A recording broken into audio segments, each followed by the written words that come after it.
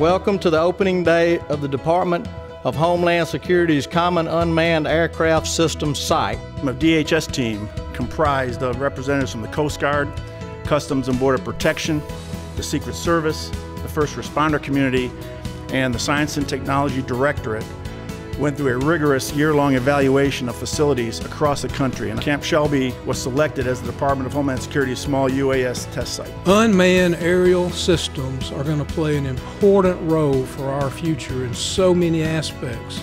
To do research so that we can incorporate this technology into our daily lives for our future.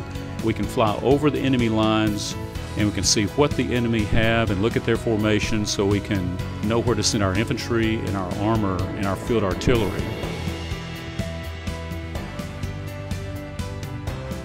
The Boeing Corporation, for example, has opened a research facility on our campus right now in our Raspet Flight Laboratory.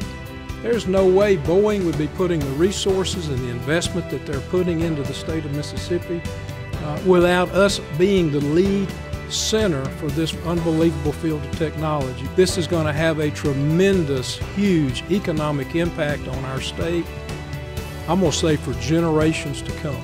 We celebrate an absolutely outstanding day for the state of Mississippi and also for Mississippi State University.